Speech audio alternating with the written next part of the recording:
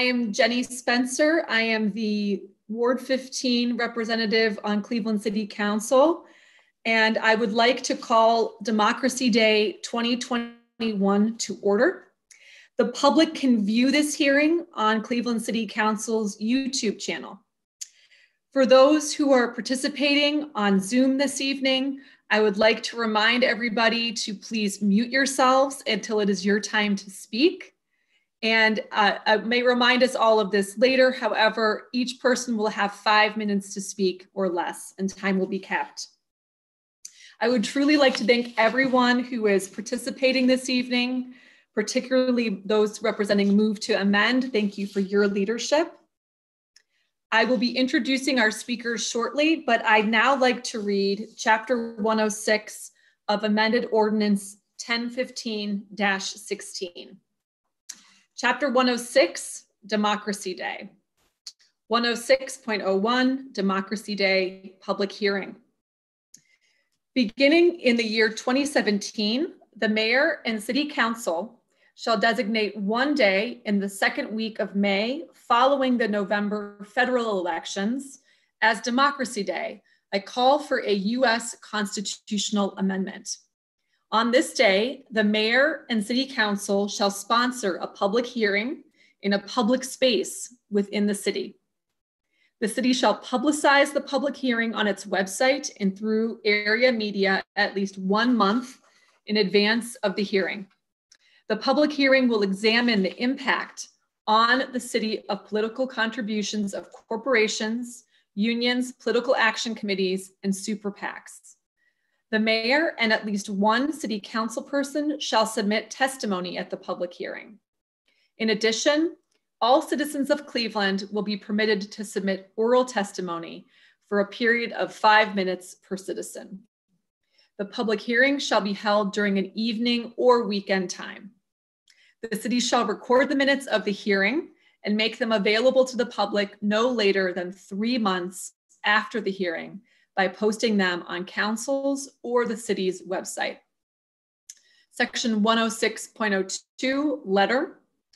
Within 1 week following the public hearing, the clerk shall send a letter to the leaders of the Ohio House and Senate and Cleveland's U.S. congressional representatives and both Ohio U.S. senators, stating that a public hearing was held to support an amendment to the U.S. Constitution declaring A, only human beings, not corporations, are legal persons with constitutional rights, and B, money is not equivalent to speech, and therefore regulating political contributions and spending is not equivalent to limiting political speech. Section 106.03, further hearings. The biennial public hearings will continue for a period of 10 years through May 2027 or until a constitutional amendment reflecting the principles set forth in Section 106.02 is ratified by 3/4 of state legislatures. I would now also like to read a statement from Cleveland Mayor Frank G. Jackson. The purpose of the Democracy Day hearing, as required by the ordinance, is to examine the impact on our city, our state, and our nation of political influence by corporate entities and big money. Members of the public are invited and will be given the opportunity to speak on these matters. The influence of political contributions in the civic sphere is a worthy discussion not only by government officials, but with the valuable input of citizens, said Mayor Frank G. Jackson. Democracy Day is an important opportunity for residents to voice their opinions and concerns on this issue to further the goal of preserving and protecting our democracy. I am truly delighted to play a part this evening in our virtual 2021 Democracy Day for the City of Cleveland, and again would like to thank those assembled for your leadership in making this evening possible. It's now my pleasure to introduce our speakers for this evening. I have a list of speakers before me. I would first like to invite Steve Norris, co-chair of Move to Amend Cleveland, who will provide a little more background and context for us prior to moving into our roster of speakers. Steve? Thanks. Hello, my name is Steve Norris. As you said, am co-chair of Move to Amend Cleveland, along with Lois Romanoff. And we'd like to welcome everyone to Cleveland's Democracy Day public hearing. Thanks to City Council for organizing this, for hosting. Thanks to the speakers for preparing testimony. Thanks to everyone who's watching for your time and energy supporting democracy. Move to Amend is a grassroots organization working to end corporate dominance and build a vibrant democracy.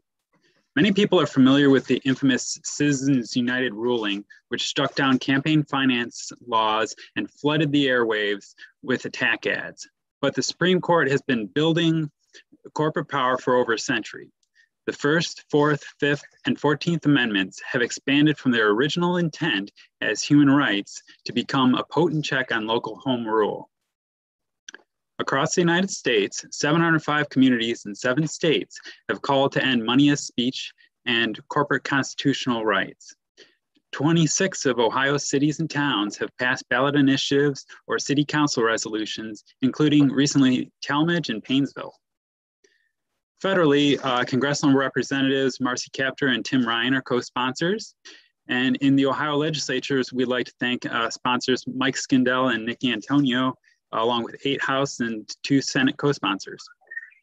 And if anyone hasn't yet become a citizen co-sponsor to the We the People Amendment, please join over 478,000 others and sign at movetoamend.org/motion. Thanks.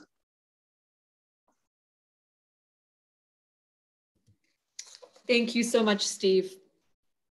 I would now like to invite individuals to offer their testimony. The first individual listed is Lois Romanoff, co-chair of Move to Amend Cleveland. Hi, everybody. I'm so glad to be here.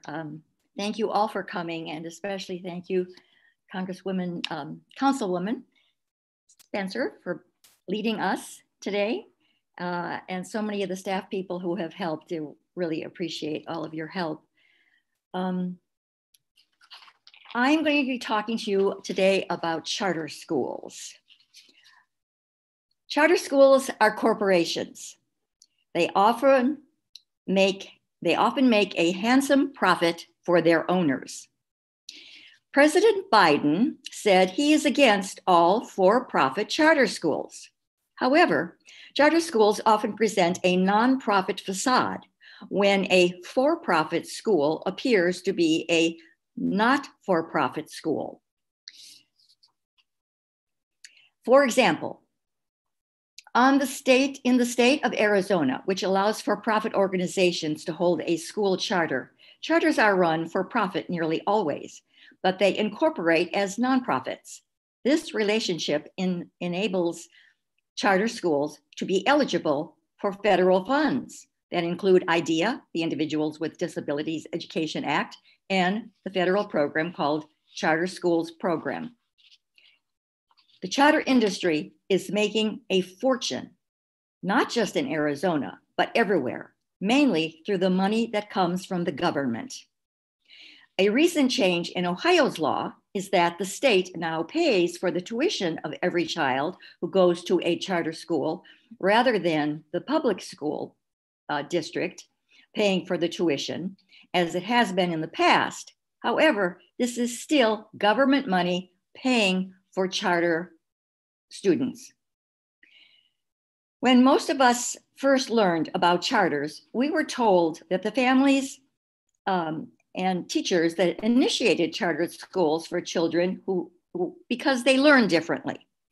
They were not considered handicapped. But in fact, when the first charter schools were opened in Minnesota in 1992, within 5 years, the schools that opened, 4 of the now dominant brick and mortar for-profit charter schools began building their operations. And at the same time, the 3 largest online for-profit charters also began building their operations. Charter schools were designed as a business model.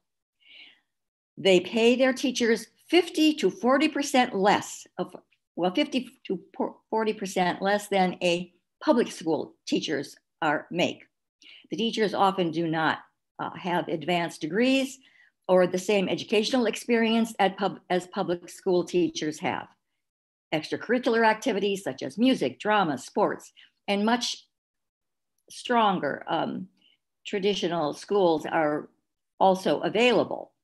Public schools have unions that also protect the rights and finances of their teachers. The initiators of charter schools were rich entrepreneurs like Bill Gates, the Walton Foundation, the Walton people of Walmart, Reed Hastings of Netflix, and many others whose goal is to end public schools entirely. We know this because of the lobbyists who work for them. And they do this because they hate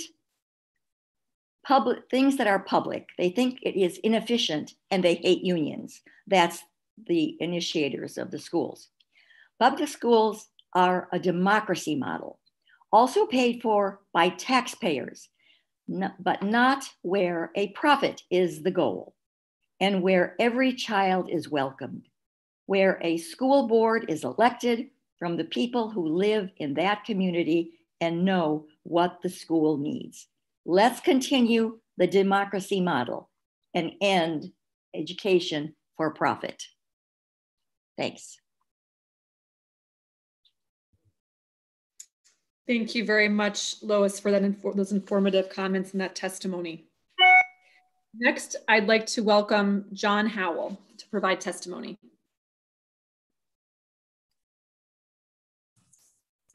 Thank you. And will my slides be shown, or is that not possible? Yes, they're being shared now. Great. Well, I'd like to thank you all and congratulate you for this procedure you have for honoring democracy and pursuing it in this way. My name is John Howell. I'm from Athens, but I represent two organizations, Democracy Over Corporations and the Alliance for Just Money. The United States is, of course, a republic, and in a republic, a democracy depends upon the integrity of elections. Elections have become heavily influenced by money. Fortunately, elections are not totally under the control of money, and I congratulate those public servants, many of you, who do represent the will of the people. We must protect the electoral process against attack by those who prefer minority rule over majority rule. Could my slides be put on? 1 second, I'm getting. We're almost there. Okay.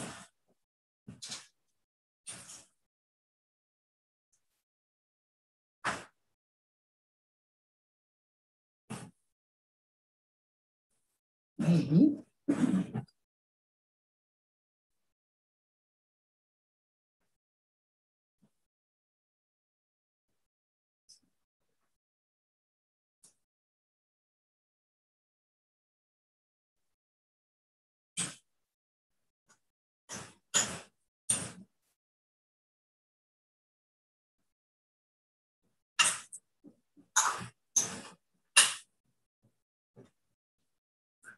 Thank you.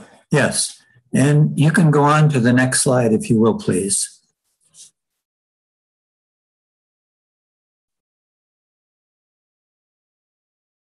Yeah, that's it.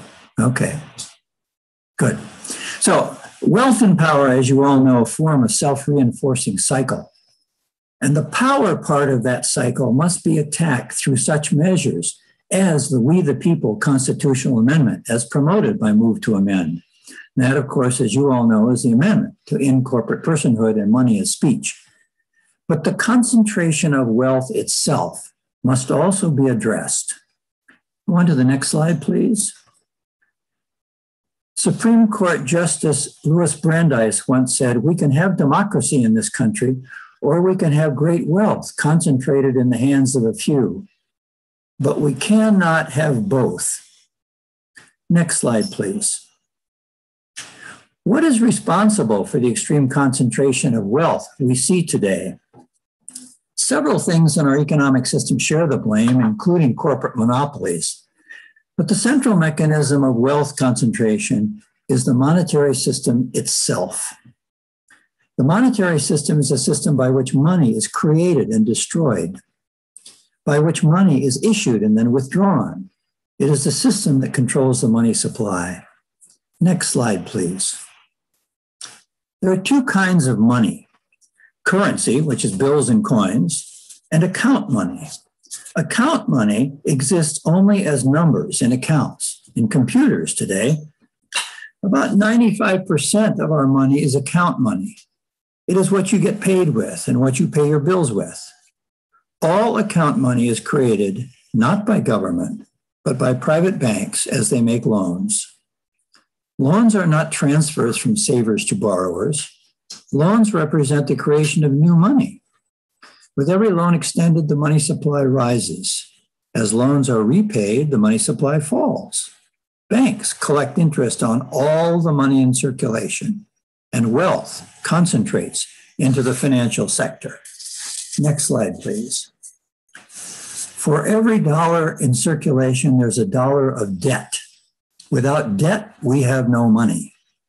But who gets the money and who gets the debt? And as you know, here, as represented here, 35%, the top 1% of the population holds 35% of the net worth. And you can see then people down here who are in the bottom, 60%, hold only 3% of the net worth, but they hold most of the debt. New money created by bank loans goes to those with good credit ratings, to those who already have money, not to public services. Next slide, please. It doesn't have to be this way. Article 1, Section 8 of the Constitution authorizes Congress to create money.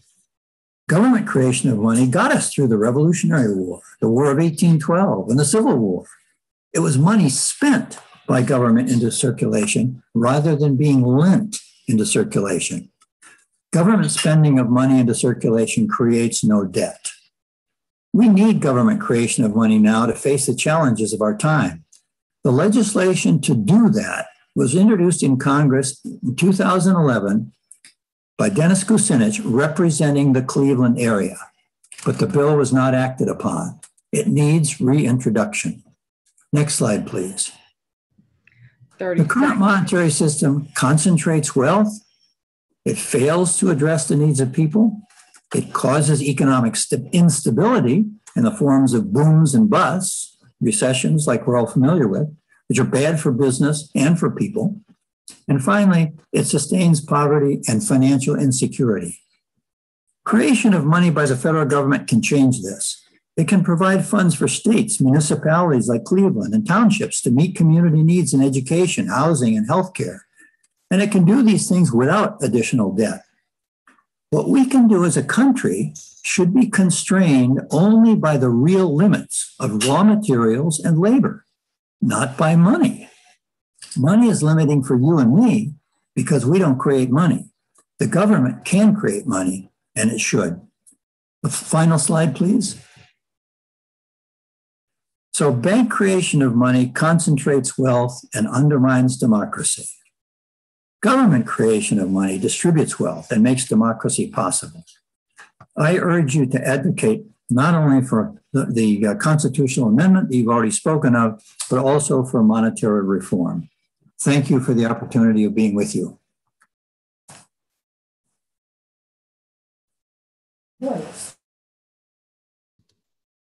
Thank you very much, Mr. Howell.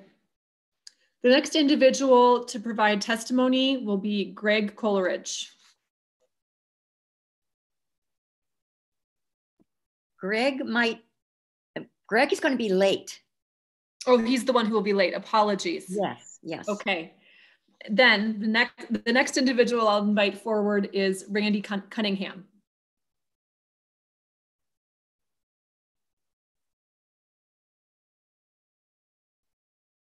If Randy is not available, the next individual on my list to provide testimony is Dave Lima. Thank you, Council members Spencer, Valensik, and Griffin. I'm glad to have you on our call today. There has, and I am Dave Lima. I'm the coordinator of Mentor Move to Amend. I also serve on the coordinating committee for Ohio Move to Amend. There has been ongoing tension in the history of the United States between legislative efforts to limit the influence of money and political power and judicial warnings and rulings curbing Congress's power to do so. Particularly in the last 50 years, legislative efforts and Supreme Court rulings have made pivotal changes to the role that money plays in our democracy. Efforts to restrict the influence of money have been rolled back largely based on the misguided narrative that artificial entities are people and money is equivalent to speech protected by the First Amendment. In addition to previous court rulings, the Citizens United ruling effectively freed labor unions, corporations, and non-profit associations from restrictions on electioneering and allowed advocacy for the election or defeat of candidates. The court ruled that political action groups, super PACs, can receive unlimited donations and make unlimited election expenditures so long as they do not directly coordinate with candidates' campaigns. The Citizens United ruling rests on two assumptions that have since proven false. The majority reasoned that independent spending cannot be corrupting and that such spending would be transparent. The court's narrow interpretation of corruption was limited to quid pro quo, which assumes a direct connection between donations and political favors. But the corruption influence of money on policy decisions and political priorities is much more nuanced. Over the past decade, these special interests have spent unlimited and often undisclosed amounts of money to advance their agendas. Impacts could be seen just 5 years after the ruling. In 2015, analysts found clear evidence that a very small group of Americans, an elite club of wealthy, largely white mega donors, were wielding increasing influence in politics. By 2018, a Pew poll found that 75% of Americans believe government was run by a few big interests looking out for themselves. The Supreme Court also reasoned that unlimited spending would not distort the political process because the public would be informed about funding for political activity. The reality is that voters often cannot know who is actually behind campaign spending. So while super PACs are required to disclose their donors, those donors can include dark money groups that obscure the original source of their contributions. Since dark money nonprofits do not need to disclose their donors, they provide a back channel to inundate our politics with money from secret sources.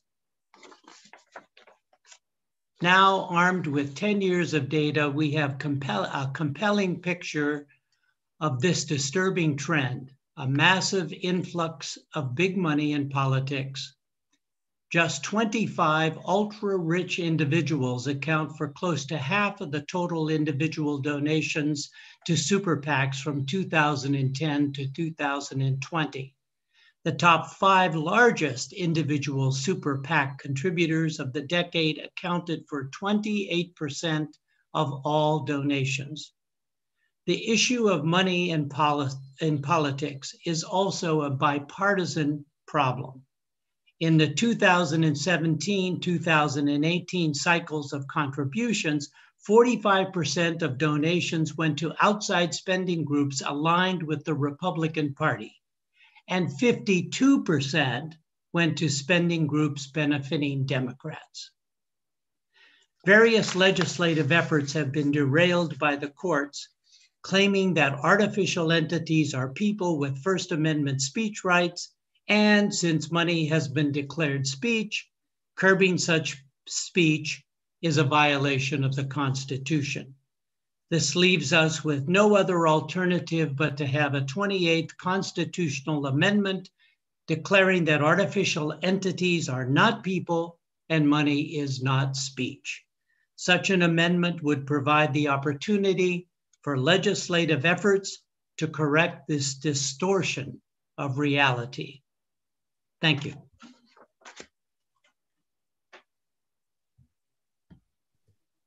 Thank you very much, Mr. Lima. The next individual I'd like to call forward to provide testimony is Steve Haleko.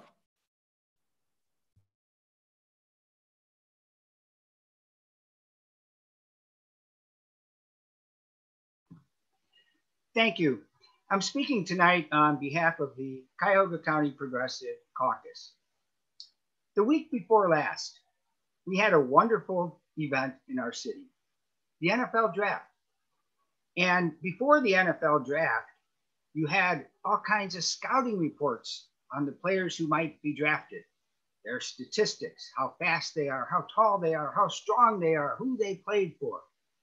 And the analyzers are trying to figure out who's the best one to get picked. And we, of course, are interested in who the Browns are going to pick.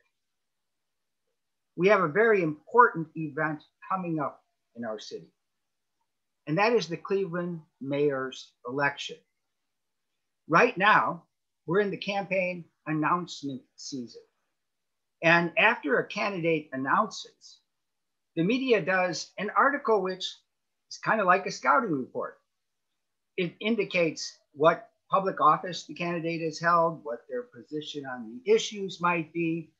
But the most important aspect of that scouting report is how much money they have. Let me just read you a few headlines and excerpts from the announcement articles. I'm not going to read the candidate's name. And if you're paying attention, maybe you can guess who it's referring to. Candidate A has more than $116,000 in his or her campaign account. Candidate B, early campaign contributions make him or her instant contender in 2021 mayoral race, has been raising money for months and has reported nearly $160,000 on hand. Candidate C leads pack of potential mayor candidates in money race, has more than $500,000 on hand, according to most recent campaign finance report. Candidate D hasn't raised much money because of the job he or her has been working on. And candidate E has raised more than $80,000 from June 29th to December 31st. Now, let me read you some other headlines that occurred over the last year from the start of the pandemic. Last March, Sherwin-Williams to begin headquarter construction, but details predictably scant about $100 million public subsidized project. Last December, Cleveland okays unprecedented subsidy for Rich Flats East Bank developer who can forego property tax payment until 2071. Quick note, thank you very much, Councilwoman Spencer, for voting against that. And in February, Cleveland to give Rocket Mortgage another handout. By the way, 4 years ago, a major issue in the mayor's race was, of course, the then Quicken Loans Arena renovations and then the referendum. The referendum failed. The beautiful glass atrium and all of the renovations inside are now in place. It's still being paid for. It's still being paid for by portions of each ticket sold that would go to Cleveland's General Revenue Fund. Tickets being sold Want to guess how far behind we are now? How many tickets have been sold in the last year to events at the arena? Now, those of us in the activist community call this the corporate welfare system. But the gig is up even if you're not a member of the activist community. Candidates sometimes get caught, and we saw this most recently with the HB6 scandal. And by getting caught, I mean a vote so horrendous and a campaign contribution so horrendous that it can't be overlooked. And the standard answer is, oh, well, yeah, they gave me lots of money, but that in no way influenced my vote. That's laughable. And everybody knows it. That's why we have very low voter turnout in the city of Cleveland. That's why last week, there were a couple of articles on the mayoral race which said candidates are plagued by low name recognition. And these are the top candidates, elected officials, big names that we who are here tonight know, but nobody else knows. Because the feeling is, it's the same old, same old. Now, maybe, just maybe, if we had publicly financed campaigns and the scouting report only issued positions on the issues, previously held elected positions, and the public got wind that we were having an election about ideas and not money, we would have higher voter turnout and we would have a government truly of the people, by the people, and for the people. Thank you.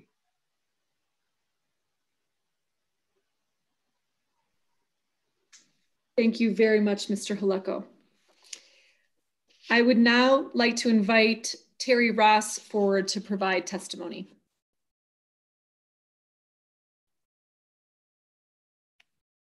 If Terry Ross is not available, I would like to invite Daryl Davis to provide testimony. Thank you very much for this opportunity. I have been looking forward to it.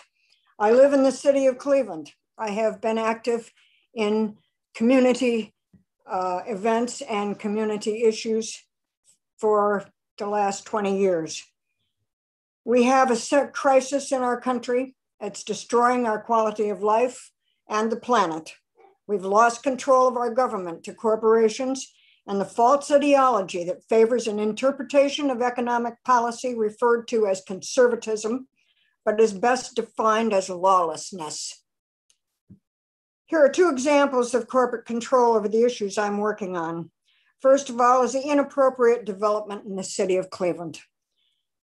The City Planning Commission, with the complicity of the mayor and some, not all, of the city council members, has moved to subvert responsible zoning and citizens' right to exercise control of their neighborhoods and traditional and landmark districts.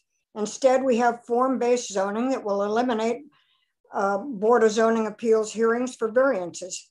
Every decision in favor of developments is fortified with the opinion that developers face too much uncertainty in getting approval for projects that require as many as 12 variances. I have actually seen that.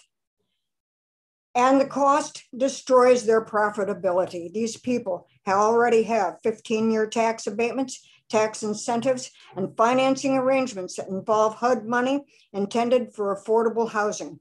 Developers look upon successful neighborhoods as their God-given opportunity with funding intended to restore struggling neighborhoods.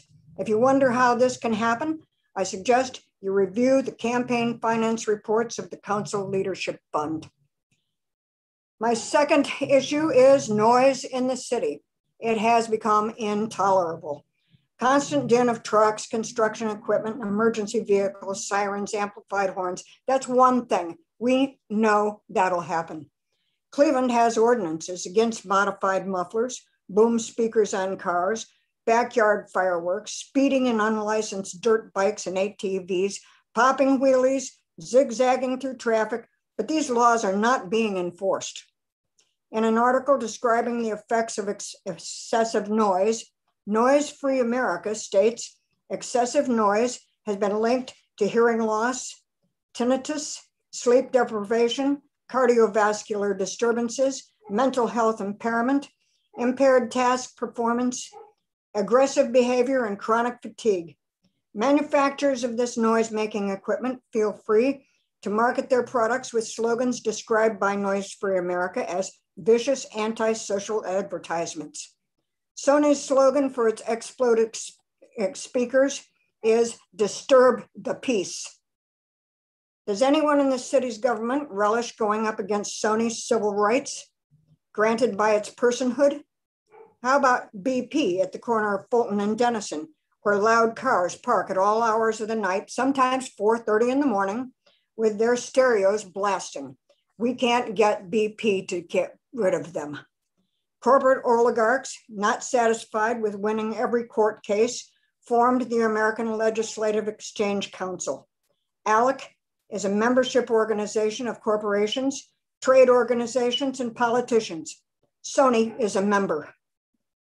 The corporations write model bills that the politician members are required to introduce into their legislatures. Ohio's ALEC state chairs are Representative Scott Wiggum, a member of the House Energy and Natural Resources Committee, and Senator Rob McCauley, member of the Senate Energy and Public Utilities Committee. McCauley introduced Senate Bill 52, which gives local governments the right to hold referendums on siting of utility scale wind and solar installations. A list of all the state chairs is readily available to legislators. Corporate chairs are no longer listed. That should tell any savvy legislator where they rank in the ALEC hierarchy. First Energy. I've been working on repeal of HB 6. They have announced that they will cooperate with the Department of Justice in securing convictions of the indicted legislators in exchange for the deferred prosecution agreement, which can allow it to avoid criminal charges. That is probably another indicator of which class of operators is more important in this scheme. Elliot Ness is spinning in his grave. This is racketeering, and we shouldn't have to deal with it at this time. But because corporations are persons, we're stuck. We must get moved to amend. Thank you very much. Thank you very much, Ms. Davis. I would now like to invite Larry Bressler forward to provide testimony. Hi, yes, I'm Larry Bressler. I'm speaking on behalf of Organize Ohio and the End Poverty Now Coalition. As we're meeting here in terms of Democracy Day, we're not here just to promote the democratic process, but to kind of stop the anti-democratic process that's happening in Ohio and across the country. First thing I just want to talk about briefly is out of our End Poverty Now Coalition, we started something called Utilities for All, which is an organization that works to stop utility shutoffs and in terms of fair rates. And when we started, there was somewhat of a focus with us in terms of the shutoffs that had been happening with Cleveland Public Power, and in terms of them not following some of the statutes, the ordinances in the city of Cleveland. During that time, all of a sudden, there was this widespread pamphlet that went out to every single resident of the city of Cleveland, certainly came to me, that was publicly critical of CPP and saying that the rates were bad and the service was bad, and nobody knew where this came from. In fact, many people thought it came from our little group, which of course it did not. Of course, what it turned out to happen was that this came from First Energy. It was part of their dark money efforts to hurt CPP, hopefully to destroy it, and probably with the idea that First Energy would then take over Cleveland Public Power, and that we would not have a choice anymore. I was an individual back in the 1970s that worked hard, went door to door, trying to fight to save at that time Cleveland Muni, the municipal light system, which we did. And whatever the problems that we have with CPP today, it still gives us a choice, and it's a city-owned system that we want to support. And the idea of this dark money coming forward, it just kind of amplifies why we're here today in terms of, it took a long time for us to realize where that came from at the time, although I think we all kind of assumed. So I hopefully that serves shows why we need the kind of thing why we need to stop the dark money, why we need the kind of efforts that are being done in terms of changing the laws that allow this to happen. The other thing I want to talk about very briefly, which I think kind of goes a little bit is part of this, but I think we need to remember it, is the wave of voter suppression laws that are coming across the country. And here in Ohio, I really thought that we were going to buck them. We were like one of the only like 3 states in the country where nothing had been introduced. And my assumption was that because everything went so smoothly in the last election, not to say that there weren't problems in terms of still some voter suppression, but the fact that the election went so smoothly that we weren't going to have a problem. And that we weren't going to have the kind of voter suppression laws that happened. But of course, that could never happen in Ohio.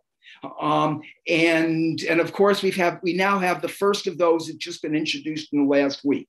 It would limit drop boxes to 1 per county by the Board of Elections. So you only have one. You may only have one in Ogalley's County, which is very sparsely populated, and you have one in Cleveland, one in Cuyahoga County, and that one has to be at the Board of Elections. So as many of us remember, the last one when they had those boxes there, people were lined up, not in cars, in persons, going all the way down to the inner belt. Clearly not a safe thing, but that's what happened. This it would also limit to a substantial degree the curing of small mistakes on absentee ballots. We all make those kind of mistakes, but now our votes are much more likely to be invalidated based on this legislation that's been introduced. It would now require 2 forms of identification rather than 1 to apply for absentee ballots under this. It would also limit early voting. Clearly, this is an intent. The intent of this legislation is to hurt places like Cuyahoga County, particularly the city of Cleveland. We need to remember in the last election that this voter suppression that already happened resulted in only 53% of eligible Clevelanders voting compared to 68% of the county-wide. And in some of the southern and western suburbs, it was as high as 84%. So I would ask our city council, I would ask our city council members, our mayor, for us to join together to fight this voter suppression legislation that's currently in the House. And we don't know what's going to be introduced in the Senate. And we want to be able to promote democracy in a way that helps all of us. Thank you. Thank you very much, Mr. Bressler. I would now like to invite Yavanka Hall to come forward to provide testimony, if Yavanka is available. If not, I would like to invite Brian Houlihan to come forward to provide testimony.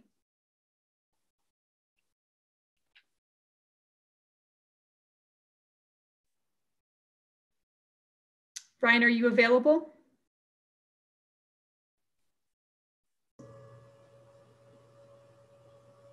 Hello? Yes, you're unmuted. Oh, great. Thank you. Thank you, Councilwoman, and thank you, council members, for your presence here today. And I'm just appearing on behalf of the Single Payer Action Network, that's SPAN, Ohio. And what I'm here to talk about is a single payer healthcare system. And basically there are 4 components of a single payer healthcare system. One is that there can only be one source of money paying for all medically prescribed or emergency services. It can be a private or public entity with obvious oversight. Either way, it derives its power and thus authority from the fact that it's the only source of money paying for healthcare claims. Number two, this one payer has the authority to negotiate prices for all drugs and medical equipment. Number three, this one payer has the authority to negotiate all costs for services provided by doctors. And number four, this one payer has the authority to negotiate all costs for services provided by hospitals. So this in general, with variations, is the way it's done in every other industrialized nation in the world. And an overwhelming majority of physicians in the US support single payer, including Dr. Jonathan Ross, who wrote a letter to the Toledo Blade. He's the past president of the Physicians for a National Healthcare Program, and he wrote that physicians share your concern about the scourge of surprise billing. That's another thing that we want to cure. It's but one symptom of a broken healthcare system built on administrative complexity and profiteering. Seeking the care they need, patients must contend with limited provider networks, co-payments, and deductibles. To provide care, caregivers must deal with hundreds of insurers, each with variable payment rules and requirements. Some hospitals now employ more billing clerks than nurses. To end this madness, we need an improved Medicare for all. This single payer approach would reduce healthcare administrative waste by $600 billion yearly by some estimates. These savings can be applied to universal coverage of all medically necessary care, including dental, vision, and long-term care without increasing total US healthcare costs. It would streamline billing through one payer, freeing up hospitals and doctors to focus on patient care. Medicare for All would fund hospitals through publicly approved global operating budgets, providing a lifeline to struggling rural and urban hospitals. For patients, Medicare for All would provide free choice of doctors and hospitals. It would narrow networks, co-pays, deductibles, and surprise bills would be a thing of the past. So that's from Dr. Jonathan Ross. So also what it would cure is medical bankruptcies. We find that every year in America, they estimate there are 500,000 medical bankruptcies a year because of the current healthcare system. Hospitals would save $35 billion a year by avoiding pursual patients with unpaid bills. It would cost the current healthcare system, public and privately financed, now costs America $3.5 trillion a year. Medicare for All, by most estimates, would cost $3 trillion a year. So it's a $500 billion savings per year. There are various studies including one by the Yale Medical Journal, The Lancet, that state Medicare for All would save $450 billion a year in savings. It would save 68,000 lives that are now being lost because people are uninsured or underinsured, can't afford care in time to prevent fatal diseases. And right now, 8 million Americans crowdfund for their medical care, which is atrocious and it's abominable. There's a public citizen study that came out a couple months ago that said that hundreds of thousands of deaths and millions of infections from COVID would have been prevented under a Medicare for All system. A Congressional Budget Office study, which most people think is authoritative, says we could save everyone $650 billion a year if we went to a Medicare for All system.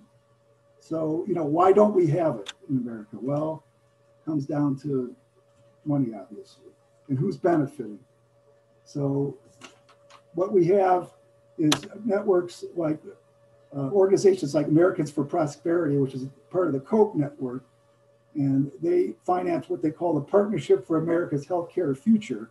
They're basically a lobby representing hospitals, pharma, insurers, medical device makers, what I call a medical industrial complex. And they spend tens of millions of dollars in ads that they really work to dampen public support for Medicare for All. So I just want to quote from a study by a couple of professors, Martin Gillens of Princeton and Benjamin Page of Northwest.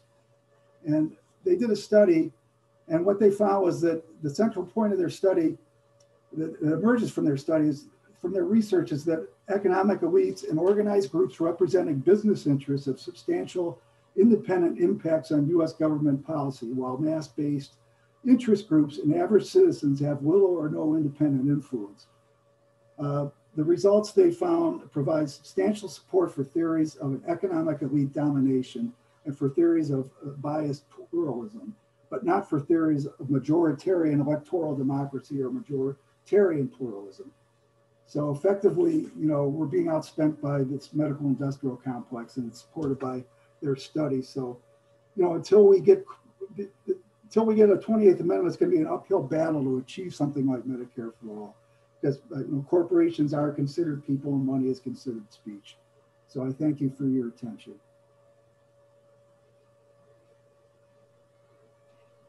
Thank you very much, Mr. Houlihan. I would like to invite Steve Norris to come forward to provide your testimony. All right, thank you. My testimony today is about police brutality bonds. ACRE, or the Action Center on Race and the Economy, says police brutality bonds quite literally allow banks and wealthy investors to profit from police violence. This is a transfer of wealth from communities, especially over-policed communities of color, to Wall Street and wealthy investors. In their report on police brutality bonds, ACRE selected Cleveland as a case study. Cleveland issued over $12 million in judgment obligation bonds, which Clevelanders will be paying until 2033, with an additional $7 million plus for investors. How did the Cleveland Police Department owe millions of dollars for excessive force? High-profile cases included the killing of Timothy Russell and Melissa Williams with 137 bullets fired into a car after a high-speed car chase. 12-year-old Tamir Rice held a toy gun and was fatally shot within seconds. Further, the consent decree showed a pattern of shootings and head strikes with impact weapons, the unnecessary, excessive, or retaliatory use of less lethal force, including tasers, chemical spray, and fists, excessive force against persons who are mentally ill or in crisis, including cases where the officers were called exclusively for a welfare check.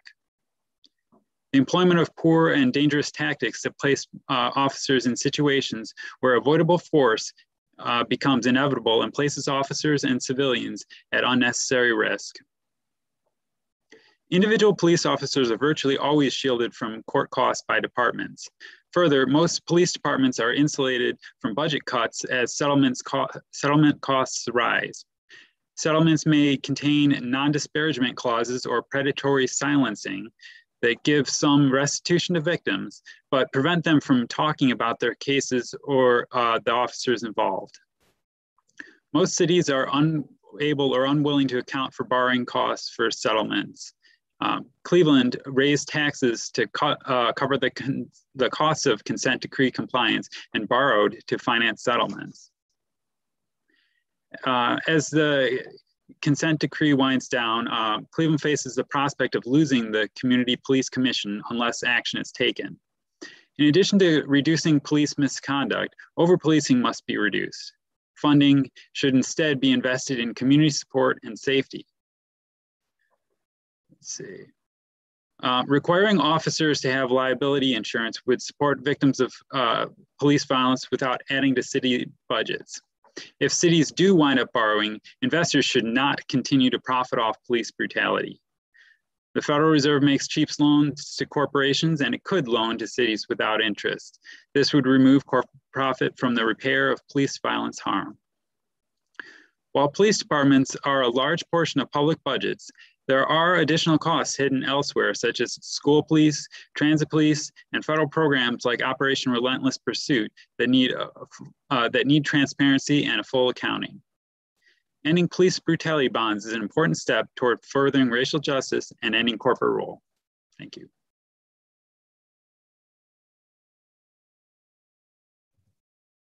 Thank you very much, Mr. Norris. I'd now like to invite Diane Morgan to come forward and provide testimony. Thank you very much. I appreciate this and everybody who's contributed tonight. I wanted to say that we're at a crossroads in our country, and we've stared down the potential for fascism in this last election. And the fight is far from over. Every day, as you've heard, we're facing unprecedented attacks on voting rights in states across the country, including even Ohio. But as important as that is, we need to have a more representative government. We need campaign finance reform at all levels of government. And this has to start here in Cleveland. The allowable donation amounts increased recently in Cleveland so that a donor can actually donate more to a candidate for mayor in Cleveland than to a presidential candidate. So rather than decreasing the amount that could be donated, it has increased. And it's been found that in Cincinnati, the donation level is now $1,100 per individual. This has helped to limit special interest investing in elections, and it's also increased grassroots funding of campaigns. In addition, we need to eliminate dark money, as has been said earlier, nonprofits, and have transparency with PACs and super PACs. The public needs to know who is financing campaigns, whether they are political campaigns, issue-driven, or ballot initiatives like HB 6. And we can do all of this here by campaign finance reform in Cleveland. We just need to have the leadership with the vision to do this, including elected officials. And these are just one of the many reasons that we support Move to Amend. The other thing that I wanted to talk about, which was touched on briefly by someone else, is the aspect of more representative government and having citizen input in our government. And large cities, large and small cities across America have public comment. And there's an effort that has been made now that's grassroots driven to provide public support, public comment space at Cleveland City Council meetings. And today it was the subject of public comment, was taken up at committee. And it's a start. But our government should not be authoritarian, where the only ones whose voices are heard are the special interests, special influencers, or corporations. Decisions should not just be made and cutting citizens out of the decision-making process. And one of the things I often think about is it any wonder that City Hall is mostly reviled. You mentioned to someone the city, and a lot of people, look at the city as like the enemy, or the city this, the city that, and they mostly feel disenfranchised and disengaged. So we need to begin to build trust. Citizens need to feel that they are a welcome part of planning for the future of the city, and that there is transparency in decision-making, including the budget process. And we need to take a step in the right direction to build a more democratic government by allowing public comment. And that should be solidified by legislation, not by rules change. And I do want to just add one more comment. We at Our Revolution Ohio believe strongly in Move to Amend. And when a candidate applies for our endorsement, they are required to take the Move to Amend pledge. And I would encourage everybody to check that out. You can do it as an individual or as a public servant. Thank you very much. Thank you very much, Ms. Morgan. I would now like to invite, if they are available, Angela Simone to come forward and provide testimony. Apologies if I've not pronounced your name correctly. No problem. Thank you for having me speak tonight. My name is Angie Simone. Okay, the Supreme Court said this wouldn't happen. Corruption, that is, in their Citizens United ruling. That's because the majority of the court said corruption could only occur if there was a quid pro quo. Coupled with that, they argued that transparency would shine a light on transactions, keeping the public informed who was supporting various candidates and issues. They must not have heard of 501c4 organizations, social welfare organizations, organizations that don't have to report their donors and amounts contributed. Dark money from these organizations are used to fund the coffers of candidates and various issues up for a vote by the people or by the legislator, like House Bill 6. These dark money groups have the ability to spend millions of dollars, which is what they did in the campaign and subsequent referendum effort around House Bill 6. Besides the massive effort on the part of First Energy to influence passage, there was also a concerted effort on the part of Ohioans for Energy Security to squash the signature collecting efforts of Ohioans against corporate bailout that aimed to put House Bill 6 on the ballot in November of 2020. Ohioans for Energy Security began to place ads designed to scare people from signing the petition by claiming the Chinese government would take over our energy grid.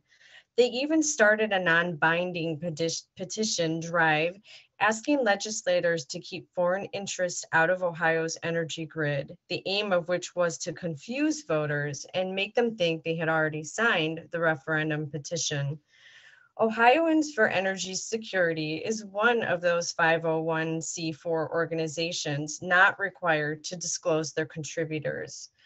Corruption thrives right in our own backyard. Back in 2018, a not-for-profit 501c4 was formed with the help of First Energy Corporation. The organization, called Consumers Against Deceptive Fees, began to work to educate Cleveland residents about the high fees charged by Cleveland Public Power. This is but a local example of how corporations use nonprofits to shield the movement of political money in Ohio, used to influence outcomes favoring corporations. Let's face it, folks, we're a cryptocracy, largely ruled and influenced by their interest. We know, according to state records, tax filing, and campaign finance reports, Partners for Progress received $20 million from First Energy. We also know, as a result of the FBI's investigation of the householder scandal, that the funds Partners for Progress was holding eventually went to Consumers Against Deceptive Fees in the amount of $200,000. Additional money flowed into the not-for-profit, totaling more than $500,000, with many of the sources still unknown, but we can guess. Who would benefit selling electricity to the residents of Ohio? The contentious past relationship between Cleveland Public Power and First Energy is well known and appears to be ongoing. If the FBI had not launched an investigation into the householder situation, we would still likely be in the dark. Thank you. Thank you very much, Ms. Simoni. I believe we are down to our last speaker, unless I've missed someone, but Gregory Coleridge was able to join us this evening from National Move to Amend. Mr. Coleridge, if you'd like to provide testimony, you're welcome. But we have you on mute still. There I am. Well, thank you very much. Thanks to council members for being on the call and everyone who came and has testified. Sorry, I was a little late.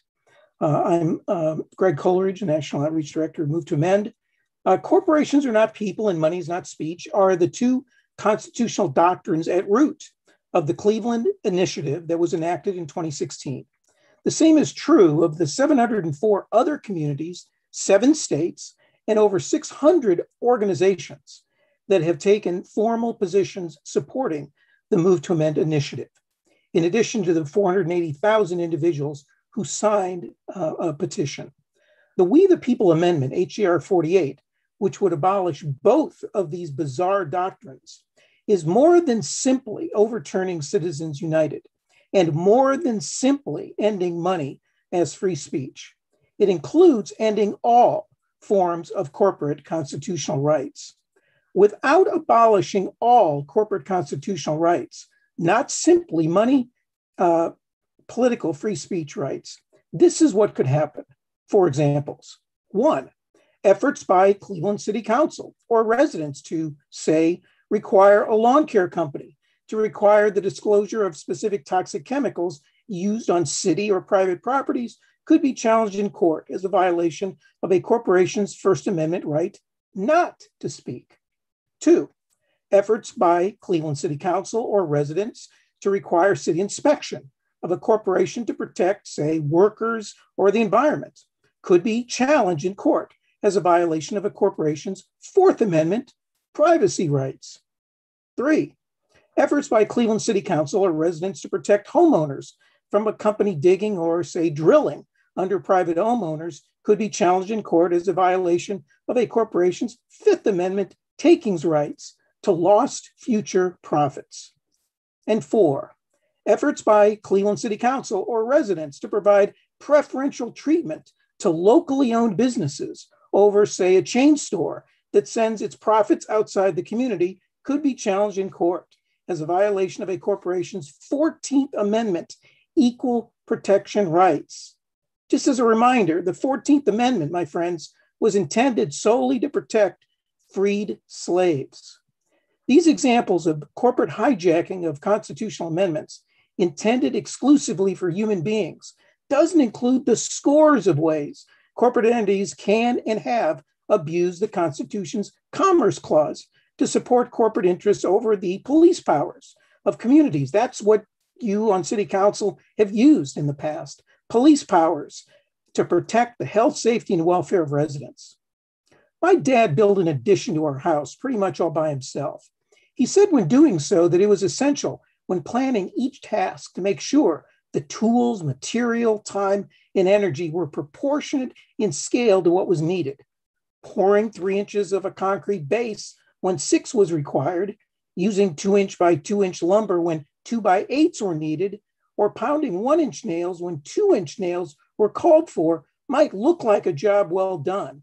But because the thickness, width, and length of materials didn't match the needed scale and proportion, the house would eventually crack and crumble. The same goes for democracy.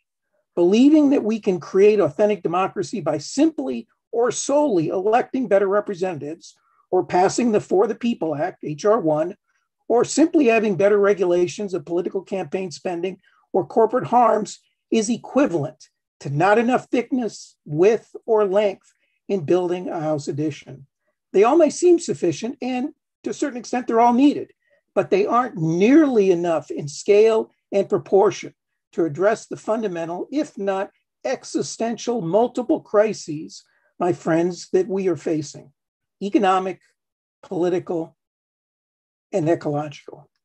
We can't afford anymore to be small when big, massive change is needed to address massive systemic problems. Only the We the People Amendment, HJR 48, nails it. Thank you. Thank you so much. Thank you for joining us this evening.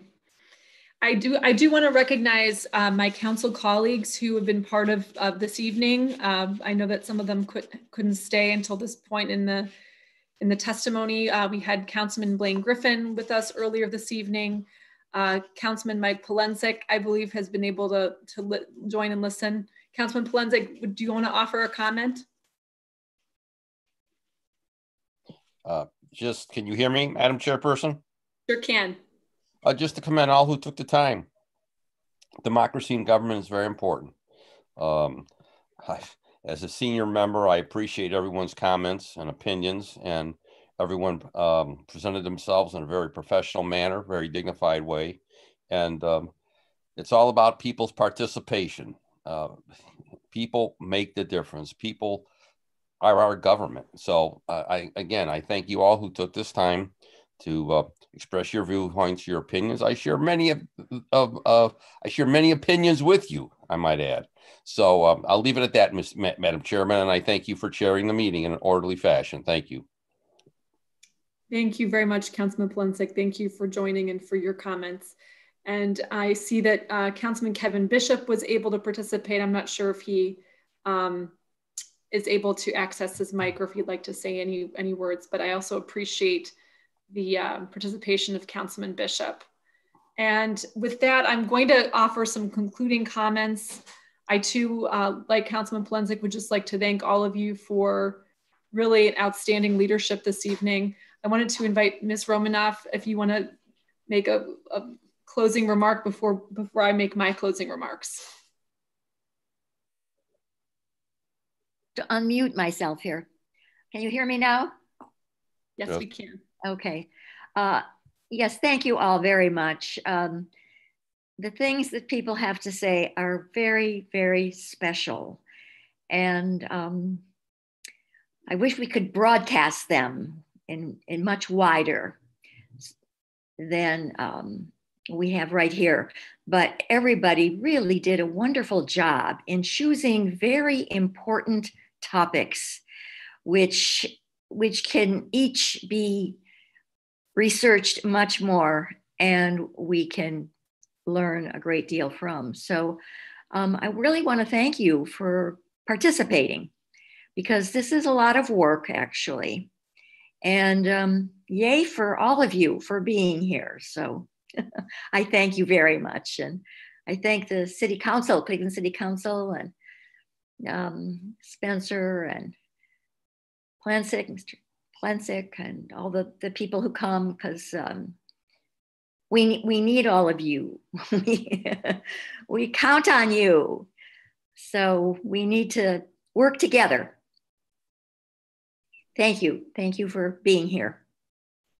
Thank you very much. It was really a pleasure personally to meet you and to get to know the work of Move to Amend Better, and again to hear from each of you this evening, to hear this testimony tonight. Thank you so much. I would also like to recognize our council staff who made this evening possible. Thank you for your hard work behind the scenes to just make sure this went smoothly and was well coordinated. So thank you so much to Cleveland City Council staff. And with that, I just wanted to remind everybody of what to expect after our virtual Democracy Day 2021.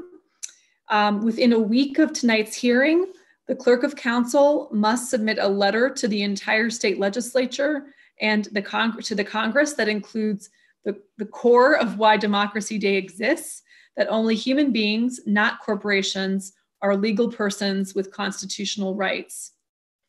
Also, as a reminder, this is a biennial event through May of 2027, or until a constitutional amendment is passed by 2/3 of the state's legislatures. And again, just want to thank you all for being here this evening, and I'll look forward to our next gathering into all the important work we have to do locally, at the state level, and nationally to ensure a healthier democracy. Thank you so much, everybody.